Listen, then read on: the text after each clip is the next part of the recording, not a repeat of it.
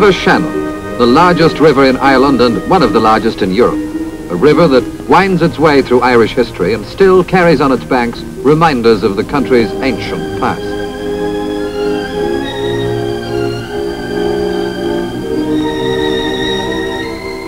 But the Shannon has also played its part in the story of modern Ireland. When the native Irish government was established in 1922, one of its first tasks was to develop the natural power resources of the country.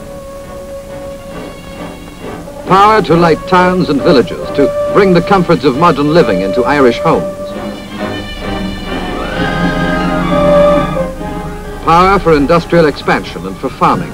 In a word, power to build the prosperity of a country planning once again to take a useful place among the free nations of the earth.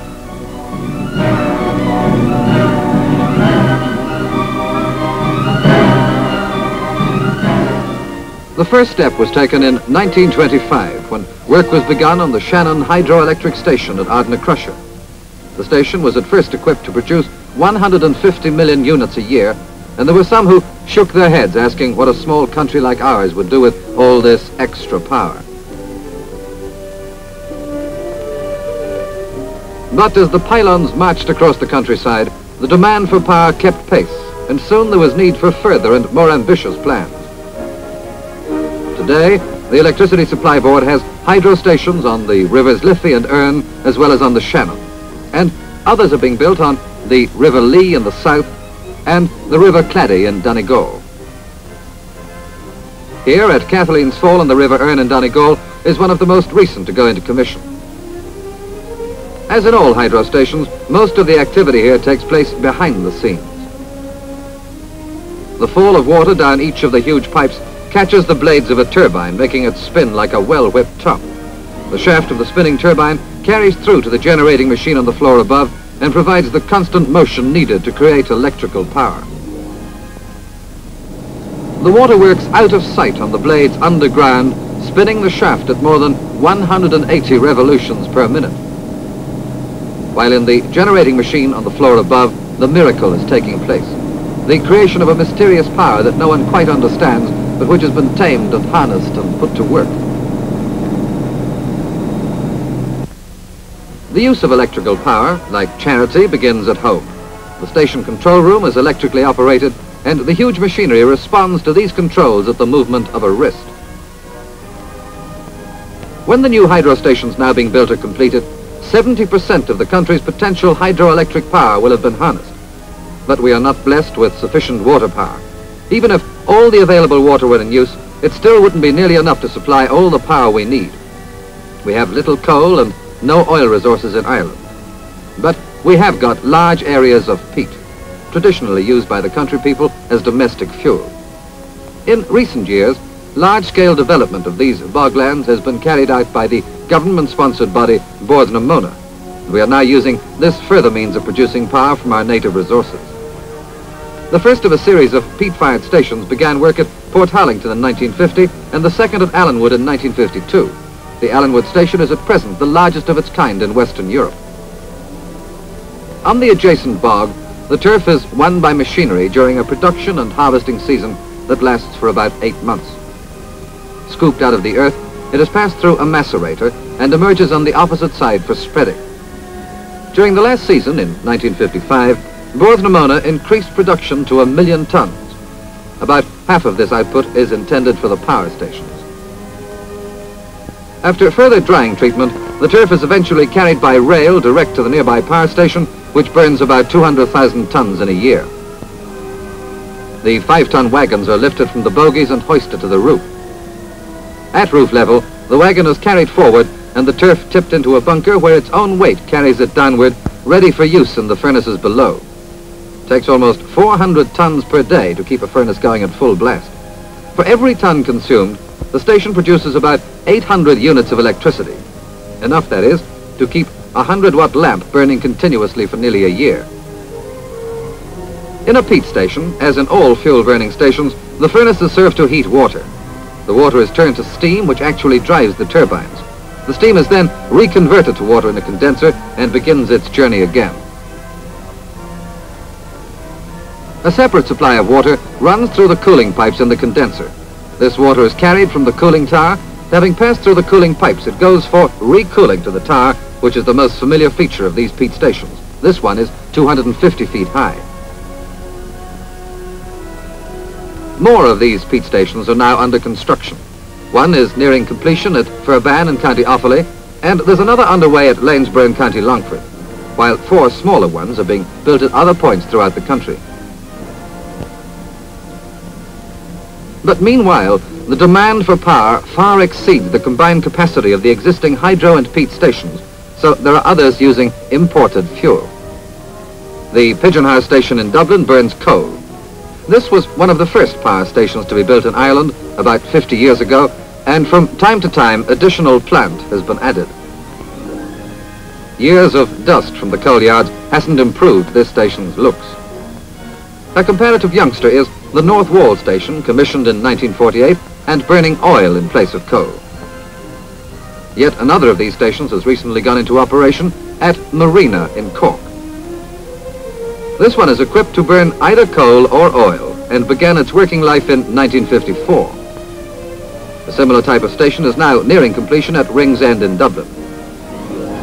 It is already partly in operation and will be contributing its full share to the national network in 1956. Situated on land that has been reclaimed from the sea, the buildings are supported on concrete piles. Some of these piles go down to a depth of 200 feet. The chimney, not to be outdone, rises to a height of 250 feet and is at present the tallest structure in Dublin. This will eventually be the largest of the generating stations.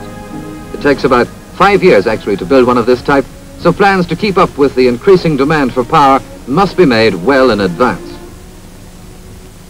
The transmission and distribution of power over a nationwide network calls for highly skillful organization. It would be uneconomic to send power over long distances at the low voltage level required by the consumer, so the level is first stepped up at each generating station for a quick dispatch along the high-tension cables. Business along these lines is strictly wholesale, with power transmitted at a pressure of 110,000 volts. The first stage of this journey ends at a large transformer station where the current is stepped down and redispatched in various directions at a lower voltage. This voltage is then further reduced at small automatic transformer stations in each distribution area before finally passing to the consumer. This transformer and switch station at Inchicore in Dublin is one of the key points in a nationwide system that operates at all times, day and night. A system planned to anticipate the sudden rises and falls in consumer demand and to prevent any shortage or stoppage of the needed supply. High voltage power from a number of generating stations is received here. It can either be stepped down for distribution to the surrounding areas or redirected at the same high voltage to some other key center in the network. Under this system, there is no district depending solely on the services of one particular power station. The transmission of power could be a dangerous business, but there are machines to watch machines. Faults are reported to the control room by a system of automatic signals. In certain cases, the transformer switches automatically disconnect themselves.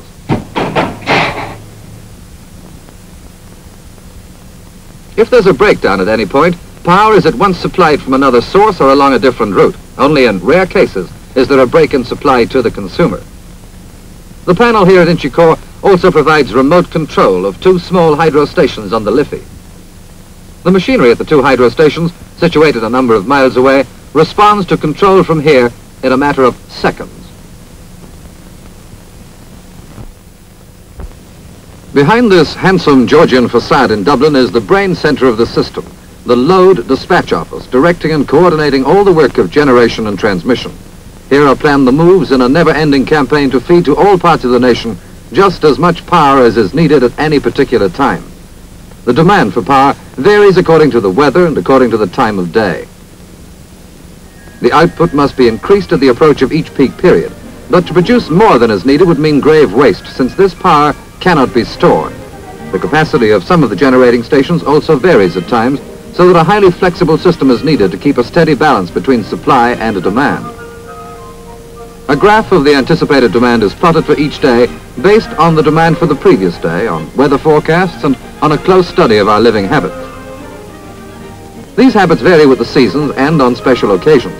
The records show, for example, that on Since Stephen's day, most of us do without breakfast, probably because we don't want to spoil the lingering flavour of that nice Christmas dinner. It is from the Low Dispatch Office that directions are sent to all stations over the teletype machine. Contact can also be made over a high-frequency telephone system operated along the high-tension cables. With this system, it's possible to bring in all the stations at once for a general conference. Although the staffs required at the various stations are small, there is need for many workers of different skills elsewhere. Altogether, the organization employs about 8,000 people.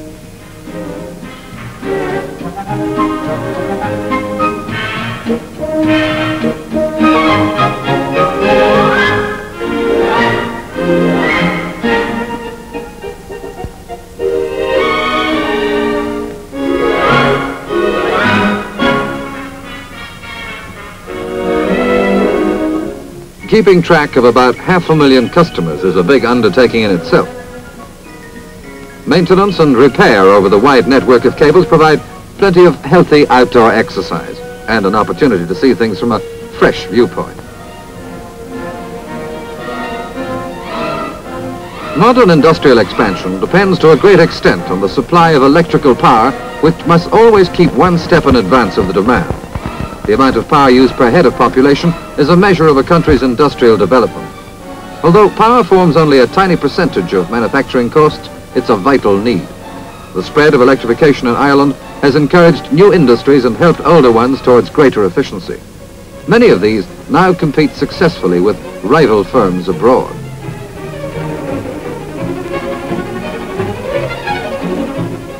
Electrically powered factories can be operated far from cities and ports, bringing useful employment to the local people's doorsteps. At present, industry uses about 1/3 of the total supply of power. Housewives use even more. About 40% of the total output is used in the home, where it plays an increasingly bigger part in banishing the old housekeeping drudgeries and establishing better standards of living. Cinderella wouldn't know herself in a modern all-electric kitchen. No cinders to cope with and thermostatically controlled cooking that can be left to look after itself, while she attends to more important matters elsewhere. The glitter of bright city lights is a symbol of the 20th century. Lights that wink invitingly when we step out to enjoy ourselves. And you don't have to be a film star to get top billing these days. You want to see your name up in lights? Just say the word. Ireland, in proportion to its population, has a greater number of hospital beds than any other country in the world. These hospitals depend largely on electrical power for efficiency in the day-to-day routine. And of course, X-ray and a wide range of other indispensable aids to medical treatment would be quite impossible without it. Hotel and restaurant catering has also seen a change. The labor of preparing meals for a big number of people has largely been eliminated. Nowadays, almost every task in the kitchen, from the preparation of the raw material to the cleaning of dishes when the food has been served, can be done electrically. New and improved aids to better catering are constantly being developed. Power has helped to change our way of life in so many respects that we have long ago taken it for granted. Radio Erne. Here is the weather forecast for the rest of the day. Weak troughs of low pressure are approaching our... Even here in the cinema, we accept the pictures thrown by electric light from the projection room just as naturally as these hothouse plants accept the warmth of the electrically heated soil. In 1946, one of the most important pieces of our national planning was put underway when work was begun on rural electrification. This is a scheme to bring the benefits of power to the large but scattered communities living outside the towns and villages. A large undertaking, it involves the raising of 1.5 million poles to carry thousands of miles of cable. This rural network will eventually supply over 250,000 farms and other dwellings. More than 1/3 of these consumers have already been connected, and working parties are constantly in action, pushing the job to completion in all parts of the country.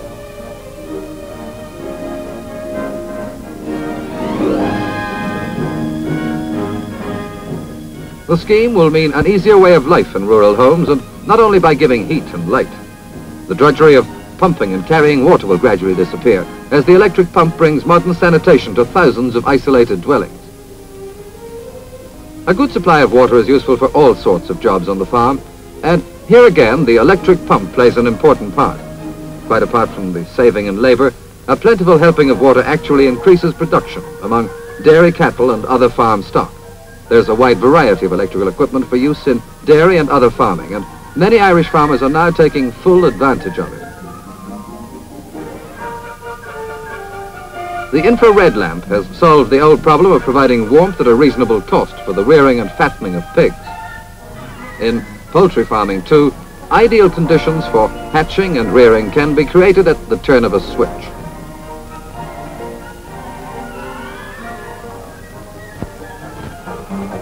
Fortunately, hens are not very quick on the uptake and are still taken in by electric light that keeps them at work long after the hours laid down by their union. Other uses for electrical power on the farm range from welding jobs to the drying of grain after harvest. Agriculture is the basis of our economy, and this new aid to farming efficiency is helping to win that increased production on which our well-being finally depends.